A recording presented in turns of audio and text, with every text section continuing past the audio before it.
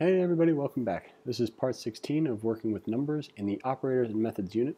So we're going to do essentially what we just did with greater than, but this time it's going to be less than and less than or equal to. So we've got two examples, one with an exclusive upper bound, meaning that it must be less than, and one with an inclusive upper bound, meaning that it must be less than or equal to in order for the expression to be true. So copy this, put it on over in Replit. If we run both of these, we'll see that it is true that 9 is less than 17, and it's also true that 51 is less than or equal to 51.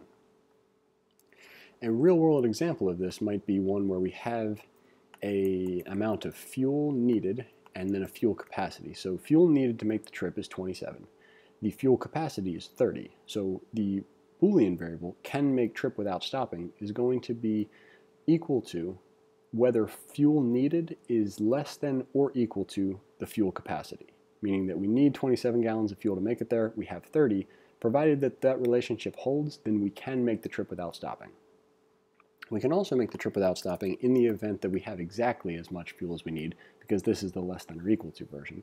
But let's say that we needed 130 gallons of fuel, then we can make the trip without stopping is going to be equal to false.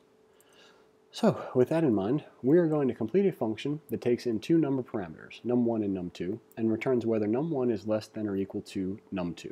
Your function should create a variable and assign it to the result of comparing num1 to num2 using the less than or equal to operator, then return that variable.